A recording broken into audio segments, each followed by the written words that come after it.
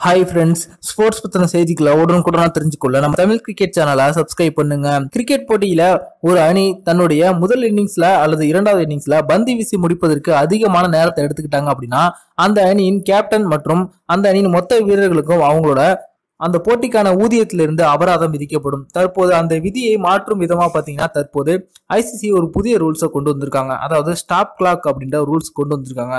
அது பத்தின முழுமையான விவரத்தை பார்ப்போம். லிமிடெட் ஓவர்ஸ்ல பாத்தீங்கன்னா தற்போது ஐசிசி ஒரு புதிய விதிமுறையை அறிமுகப்படுத்திருக்காங்க. அதாவது ஒரு அணி பவுலிங் செய்வதற்கு களமிறங்கிய உடனே மைதானத்துல அனைத்து வீரர்களும் பார்க்கும்படி ஒரு கடிகாரம் வைக்கப்பட்டிருக்குமா.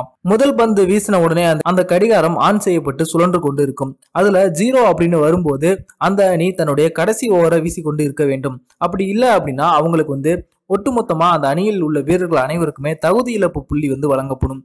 ஒரு வீரருக்கு 4 தகுதி இழப்பு புள்ளி வழங்கப்பட்டுச்சு அப்படின்னா அவங்க ஒரு டெஸ்ட் போட்டி, அப்படி இல்லைன்னா 2 ஒருநாள் போட்டி, அப்படி இல்லைன்னா 2 T20 போட்டிகளை விளையாடுவதற்கு தடை விதிக்கப்படும். இது அந்த அணிக்கே ஒரு பெரிய பிளாக் மார்க் விழுந்த மாதிரி ஆயிரும். இதன் காரணத்தினால அணி வீரர்கள் அனைவருமே ஒத்துழைத்து விரைவிலேயே பந்து வீசி முடிப்பதற்கு ஒத்துழைப்பாங்க. அப்படிங்கிற காரணத்துக்காக ஐசிசி இந்த ஸ்டாப் கிளாக் அப்படின்ற முறையை கையாள போறாங்க. அதே போல போட்டி நடைபெற்றுக் கொண்டிருக்கும் போது வீரர்கள் டிஆர்எஸ் விதிமுறையை அப்பீல் பண்ணாலோ அல்லது வீரருக்கு காயம் ஏற்பட்டு போட்டி கொஞ்ச நேரம் ஓய்வு எடுக்கப்பட்டாலோ அந்த நேரத்துல அந்த கடிகாரத்தை நடுவர்கள் நிறுத்தி வச்சு விடுவாங்க. அதன் பிறகு போட்டி துவங்கும் போது மீண்டும் கடிகாரத்தை ஆன் பண்ணி விட்டுருவாங்க.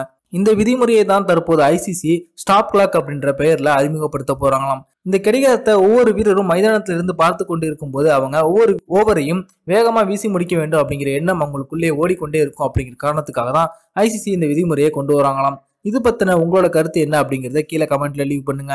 இந்த வீடியோ உங்களுக்கு பிடிச்சிருந்துச்சுன்னா லைக் பண்ணுங்க, ஷேர் பண்ணுங்க. நன்றி.